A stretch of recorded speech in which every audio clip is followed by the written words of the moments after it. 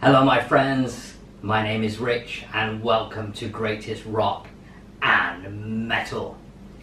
On Greatest Rock and Metal I talk about what I consider to be the greatest bands and albums based on my experience of listening to thousands of rock and metal albums and attending hundreds of gigs over the years.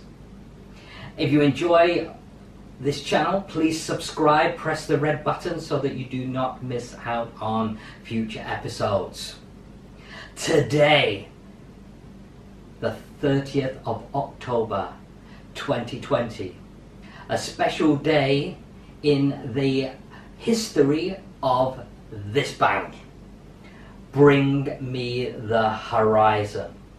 And that is the subject, or they are the subject of today's episode, because today they celebrate and we celebrate and I celebrate the release of this post-human survival horror album, or EP. I call it an album and I'll tell you why later. How did I get into Bring Me the Horizon? Well, my first introduction to Bring Me the Horizon was a track off this album. The track was titled Anthem. The name of this album is There Is a Hell, Believe It, I've Seen It. There is a heaven, let's keep it a secret. Quite a mouthful for an album title. I just call it There Is a Hell. Great album, but we're not here to talk about that one. But that was my introduction to Bring Me the Horizon. A British band formed in 2004, originating from the city of Sheffield in the UK, most famous for producing Def Leppard and Steel. Hence the metal that flows through the blood of Bring Me the Horizon. Once I'd heard that, I had to hear this. This was the album before it, Suicide Season. A full-on metal assault featuring brilliantly heavy songs, great melodies, and one thing I've always loved about Bring Me the Horizon is their singer Oliver Sykes' lyrics, and he has some great lyrics on all the albums, but I particularly like the ones on Suicide Season. And what I like about his lyrics is how he sometimes inserts good old British humour in the lyrics, and they're the things that always make me smile and sing along loud, or growl along loud, or scream along loud, depending on the mood of the track. So, let's get back to this one. Post-human survival horror. Now, preceding this album, okay, let's talk about that. Is it an album? Is it an EP? Well, for me, this is an album. I know it's being advertised as an EP, but I call it an album because, well, it's about 32 minutes long. Some of the best albums ever made were only about 30 minutes long. I'm thinking the early Van Halen albums. I'm thinking Rob Zombie albums. I'm thinking Halloween, Keeper of the Seven Keys. I'm thinking Rain in Blood from Slayer.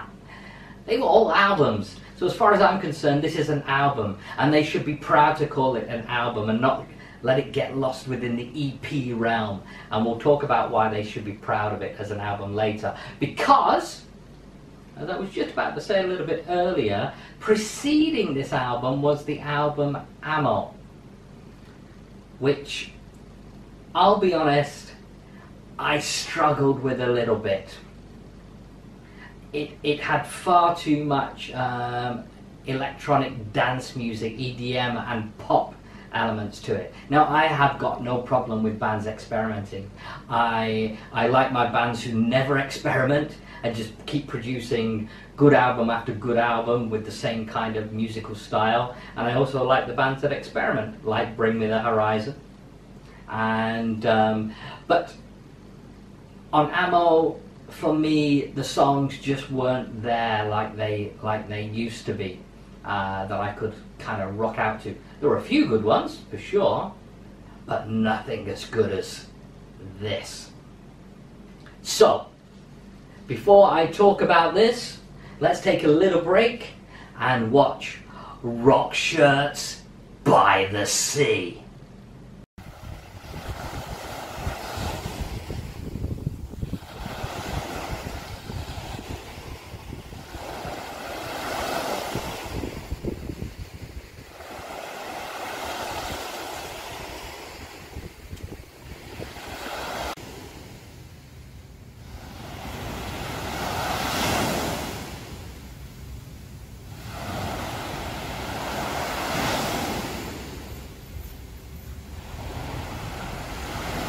The sky is falling, it's fucking boring, I'm going crazy, isolated.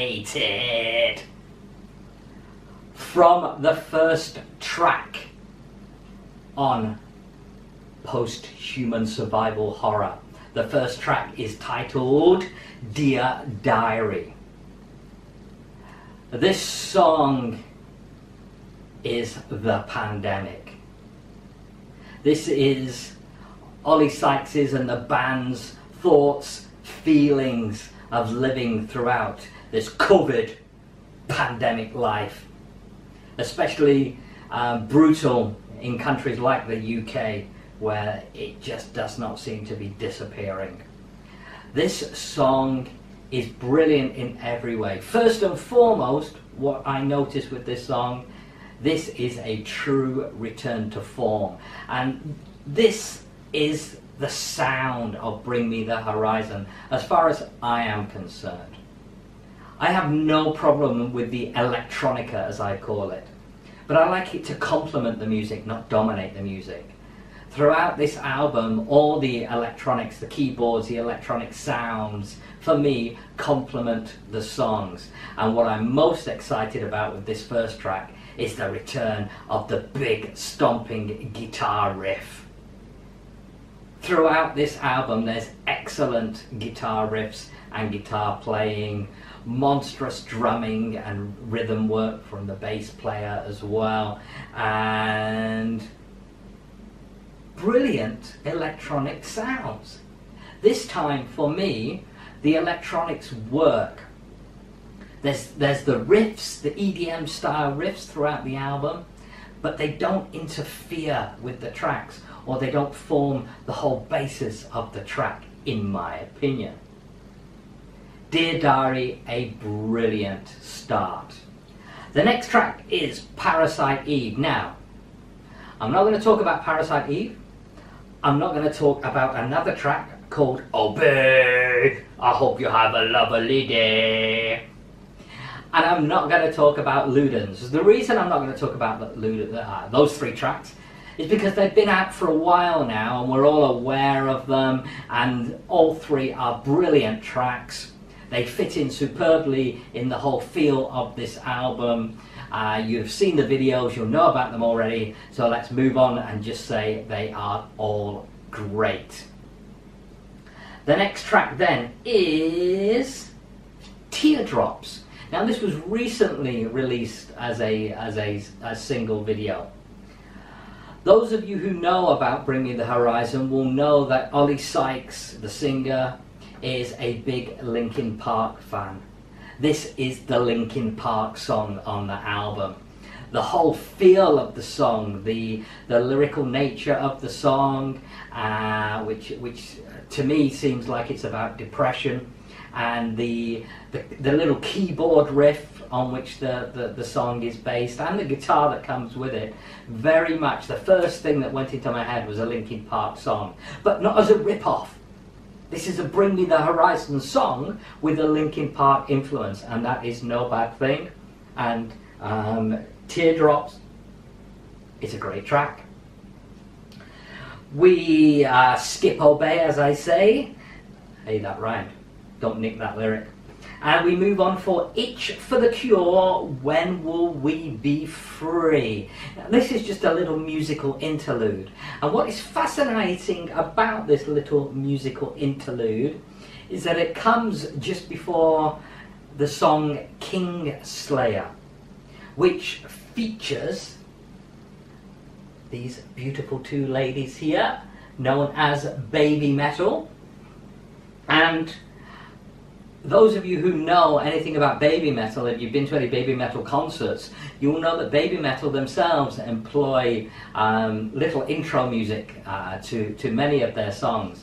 And so this particular Itch for the Cure is a perfect introduction to Kingslayer, because not only does it work with the Kingslayer song, it's part and parcel of the song, really, and when you listen to the album, you'll see that they're actually joined together. There's no break between them.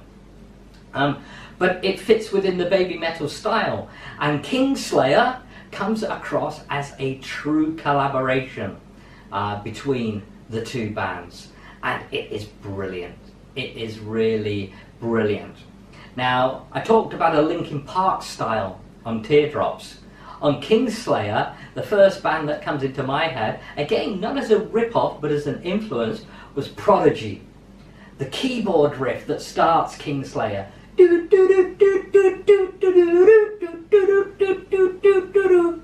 it's awesome. It's absolutely awesome. And then the guitar and the rest of the band comes in, and it's a brilliant collaboration. Some Japanese lyrics from Babymetal, as well as some English lyrics. And again, those of you who know the Babymetal history, or the Bring Me the Horizon history, will know that these two bands do have a mutual love and respect for each other. And in fact, on the part of the last tour that Babymetal did for their current Metal Galaxy album, Bring Me the Horizon actually went over to Tokyo and played a show with Babymetal, supported Babymetal. So, brilliant track, Kingslayer. We're going to skip over Ludens. No, we're not, because Ludens isn't next. The next track is One by One, featuring the Nova Twins. I have never heard of the Nova Twins. I had to Google them. I had no idea who they were. And this is another pop rock type track, but more emphasis on the rock for sure. A little bit more in the Linkin Park vein.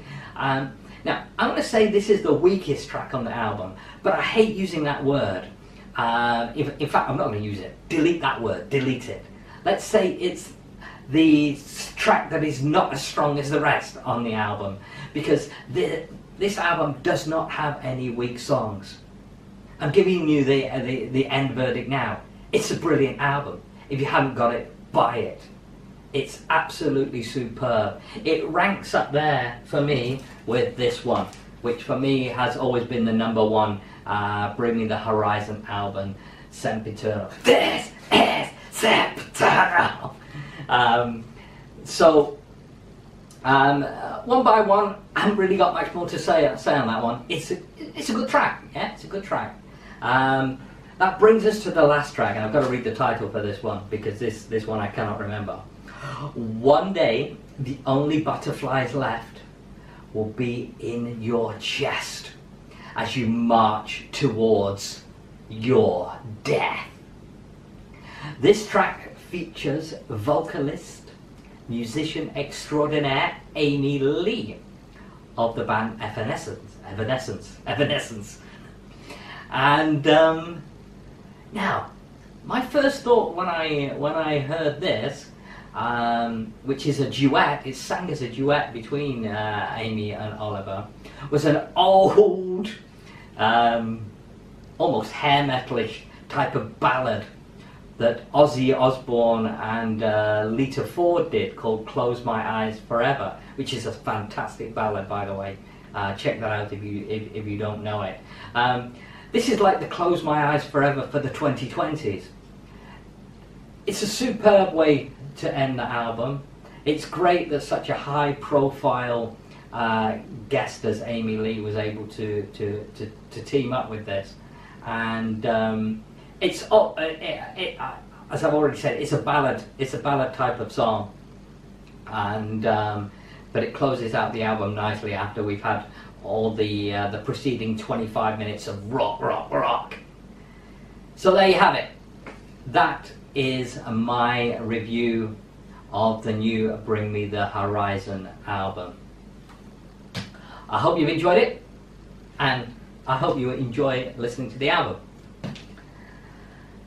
If you have enjoyed watching me today, then please subscribe to Greatest Rock and Metal. Press the red button, and so you don't miss out on future episodes. Thank you very much for watching, and as always, remember, we rock!